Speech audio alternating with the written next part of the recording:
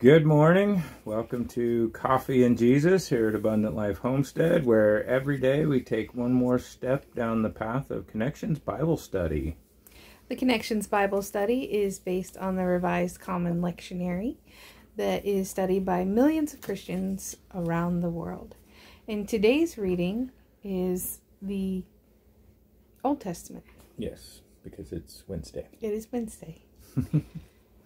So today we are reading Genesis chapter 28, verses 10 through 19a. I can tell you when I read, I'm just going to read all of 19 because that last little bit is nothing. Just letting you know. And while we read and study, we tend to just write down things that jump out at us. Just tell how the verse hits us. We don't necessarily have to get into a deep theological discussion about it. And we ask that you do the same thing. And if you wish, go ahead and put your thoughts and feelings about today's verses in the comments, and also read each other's comments. That just helps all of us. We'll read your comments as well. Helps everybody get a better grasp of the verses we're studying today. Correct? Yes. All right. And while you're at it, if you have any prayer requests you'd like to put forth into the comments, let us know, and they will not be ignored. So, leading into today's verses, what version are you going to read? I'm reading the New Living Translation. Okay, if you're doing that, I'll read the Amplified. So, leading up to today's verse, Jacob and Rebekah had just went through the deception of Isaac that gave Jacob the firstborn's blessing. This is something to note that it's completely different from the birthright that we talked about last week. I don't know all of the intricacies and rituals to birthright versus firstborn blessing, but even Esau makes the distinction between the two, saying, "My brother deceived me twice. First he took my birthright, then he took my blessing." What this did was fulfill God's two-part promise to Rebekah concerning her children. When Jacob got the birthright, he became stronger. He was the spiritual leader of the family. He was the pillar of the family. And then when Jacob gets the blessing, that fulfills God's promise that the older son will serve the younger. Isaac made it clear in both Jacob's blessing and Esau's prophecy. Some write that it was an impromptu blessing or whatever, but it was really a prophecy to Esau. He makes it clear in both of those that not only Esau, but all of the brothers and sisters were to serve Jacob.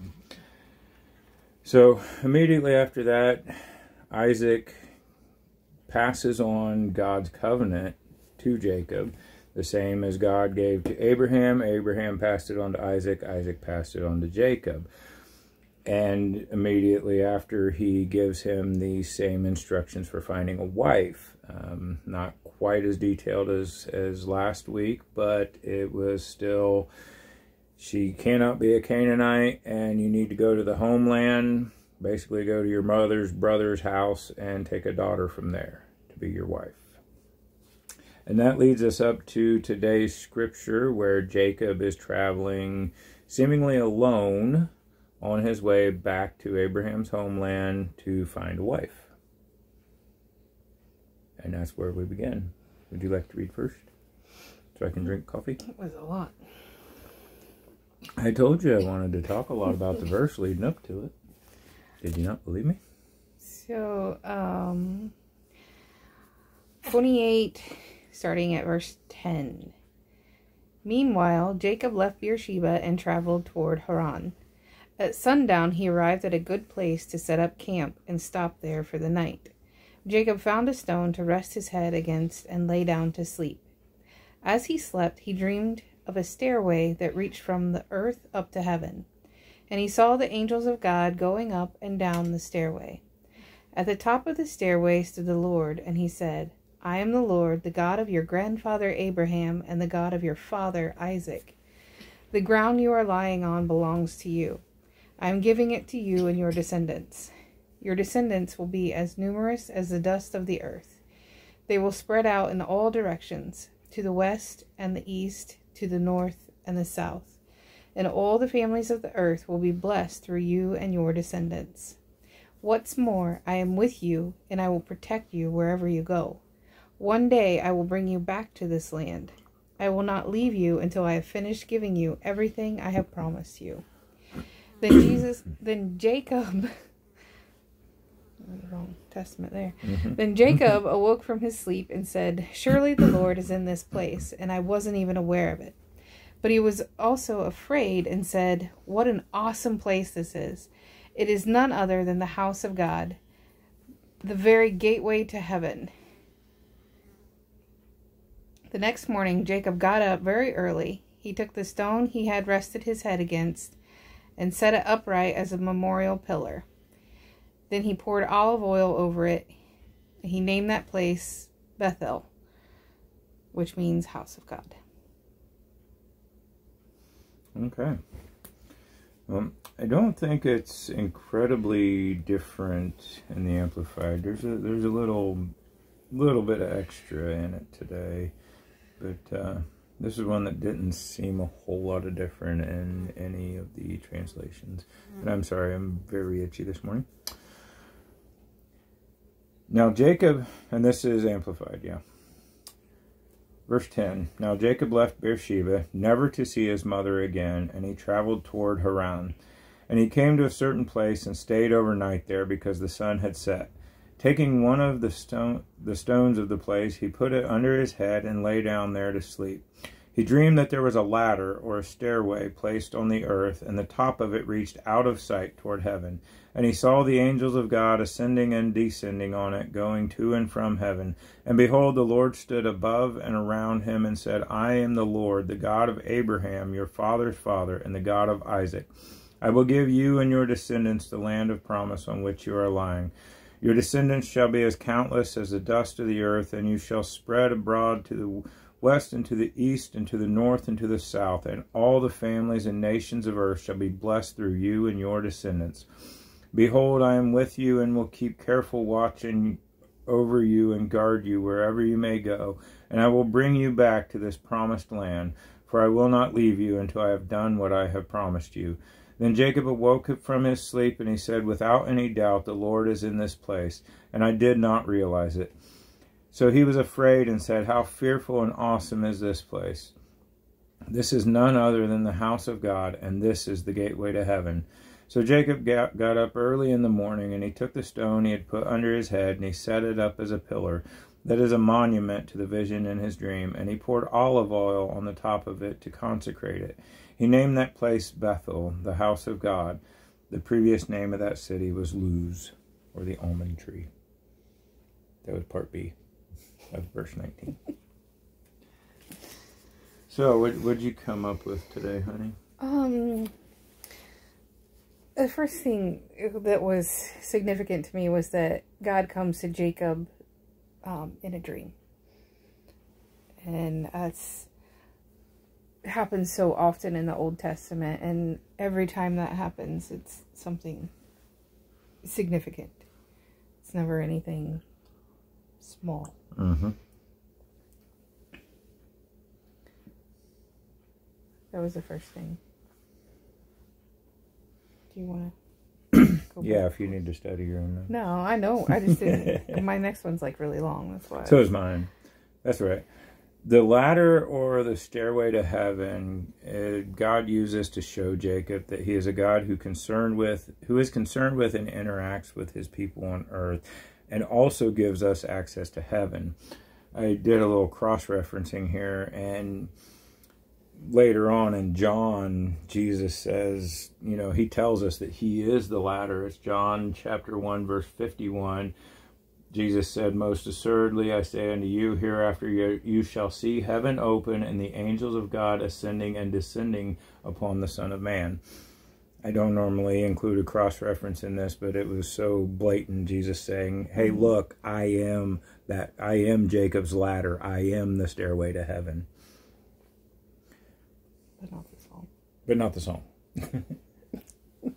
Or the toy. You ever have a Jacob's ladder toy? I didn't have one. But... Yeah. Never ends. You just keep flipping the top one over. God promises Jacob he will protect him and his numerous descendants, but he doesn't promise that the path will be easy. And you're right, he doesn't. And the connection with today, to make this verse relevant, not that we need lots of reasons, but the big one I get is that life isn't always smooth and easy, but God is always with us. And he promises never to leave us or forsake us. And that's what I was thinking when I was reading about him promising Jacob. He always leaves out, it'll be smooth sailing, nothing will ever go wrong. Yeah, he's never going to tell you that. It ain't going to be smooth sailing until you get to heaven. So in this, God repeats the covenant that he passes on to Jacob, which he had given to Abraham. Abraham gave it to Isaac. I don't recall, does God ever specifically repeat the covenant to Isaac? I don't know. But anyway, Isaac passes the covenant with God on to Jacob, and now in this dream, God passes it on to Jacob. And it seems like that wasn't enough, because Jacob had already heard this, and surely he knew that God had given Abraham, and Abraham had given Isaac, and he probably heard this story 1,000 times. So God ends it with saying, I am with you, I will keep you, I will not leave you, basically. And Jacob's excitement as what the Lord has just told him, and this end of it, it shows that this is a great, I am with you, I will keep you, I'm not going to leave you. This is a greater blessing than Isaac or any earthly father, grandfather, family name could ever give. Mm-hmm. Just having that, it doesn't matter what else you have or what else you could get or what you're about to go through. I am with you, I will keep you, I will not leave you. Until the work is done, basically. And there's another cross-reference with that. Is it Philippians? He who's done a good work shall perform it. Or he who has begun a good work in you shall perform it until the day of Jesus Christ. Mm-hmm. You know, once he says, hey, this is what we're going to do, he sticks with it. He doesn't leave the job undone. Mm-hmm. And that, yeah, that's a greater blessing than any blessing you could get on earth. That's for sure. Mm-hmm. The last thing I have is the memorial pillar. Mm-hmm. And what did they call it in yours? An altar. He made a pillar to consecrate. Let's see. He took the stone he'd put under his head, set it up as a pillar that is a monument to the vision of his dream. He poured olive oil on top of it to consecrate it. Okay. Memorial, a monument, all of these are to remember. And that's something I was thinking about while reading this is what do we do for our reminders of our encounters of God?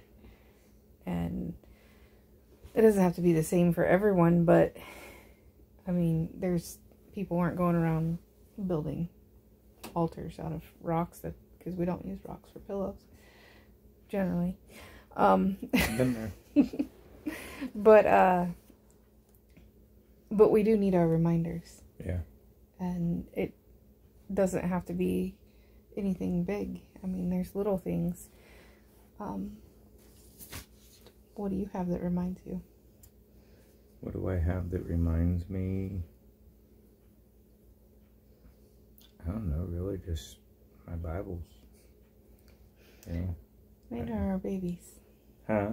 Mine are our babies. Yeah. Because that was a big promise that God made. Yeah. There's one sitting over here. He's doing really good, trying not to make noise. He's trying. So, anything else you get out of this? I've got one more point, but I have no idea where to take it because I don't really want to speculate. It's kind of surprising with his upbringing and the family of Abraham and Isaac that Jacob, he said, surely or without any doubt the Lord is in this place and I did not realize it. How did he not know God was always with him? God is always with us. He's in every place, omnipresent. Yeah, that's what Yeah, this is one of the few times. I have to think back of the order of when God reveals, but this is like one of the few times that he's left his father. Yeah. And his father has always been the one teaching him and showing him about God. So he thinks he leaves his father, God's going to still be with his father and maybe not over here. Yeah. Yeah, that's he doesn't realize that God is omnipresent. And I think that's kind of where the dream comes in. God saying, no, I'm with you too. I'm not just with your father and your father's father, but I'm with you and I'll be with your descendants as well. Okay. There's my speculation. I'll take it. Not saying that I'm right. No, everyone else is wrong. But.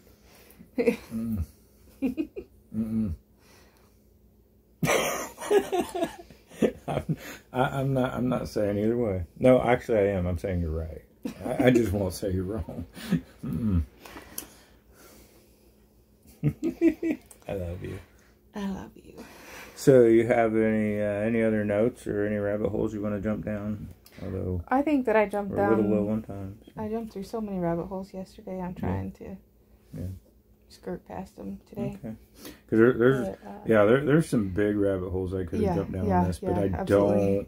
Like I said, I don't want to get into that deep theological, deep scholarly discussion of this, especially with last week. The word is the light unto my feet, the lamp unto my path. It is clear and easy to understand. Right. You want to get into the deep theological stuff, we can do that. Not on here. Yeah, in a different setting, or you can go to college just to be a theologian and Bible scholar. But I'm working on it. Right here, we're trying to keep it a little easier. Yeah. But I keep going back to the dream, and we've got Jacob here, and it's hard not to look forward, but Joseph with his dreams and that's an interesting thing where you point out that people are going to read this different and it's going to hit them different. That's one way where we're very different. I don't dream. I've had maybe 5 dreams. Well, okay, I've remembered maybe 5 dreams in my entire life. So when I read about somebody's dream, it doesn't strike me. The dream part doesn't really touch me. But you, vivid dreamer, you see dream and you're like, oh, got my attention because I know all about that. Well, that, and like you said, Joseph, that's my favorite Bible story. I mean, I thought Romans 8. Bible story. Okay. So Romans 8 is my favorite chapter. Okay. Joseph is my favorite story. Okay. The Bible's my favorite, so I have to break it up into little things. Okay. But there's something about the story of Joseph. Yeah. So be prepared when we come to the story of Joseph. But but it's, once again, it's just the dreams. And I think God speaks to us a lot in our dreams, even today. And I know that's hard for you because you don't dream, but yeah. Okay. We should probably stop there. Yeah, it's good enough. So, that's, So, any prayer requests you have, and leave them in the comments. And you're watching this on demand, even long after, if you have any more comments you'd like to add or your own insight on the scripture, go ahead and throw it in, as well as that's what I was you were going going for prayer requests. I was going to let you take back over. Well, I said prayer requests already, but And we do have an email address. If you don't want to put your prayer requests in the comments, you don't want them to be public, or if you want to tell us something that you don't want to be public, ministry.alh@gmail.com. And we will get your message and respond to you. But now, we'll pray. Okay. And then we'll move on. Father, we thank you for your word and your thoughts and the fact that you know what we need when we need it. You come to us in our dreams and you give us these stories to help us guide our path. And we know that you are with us always. And you give us the strength to get through whatever we're going through. And you've promised to never leave us. The path won't always be easy, but we know that you're always there. So we ask that you continue being with the children at camp and touch them in a very real way. And be with everyone that is watching this video or listening or just even surrounding us. Bless them and help us to be a light into this world. We ask these things in Jesus' name. Amen. Amen. So, we thank you for joining us this morning. I've got two songs. It's this one. We will be back bright and early tomorrow morning. It will be Thursday, July the 20th, and we will be reading Psalm 139, verses 1 through 12, and 23 and 24.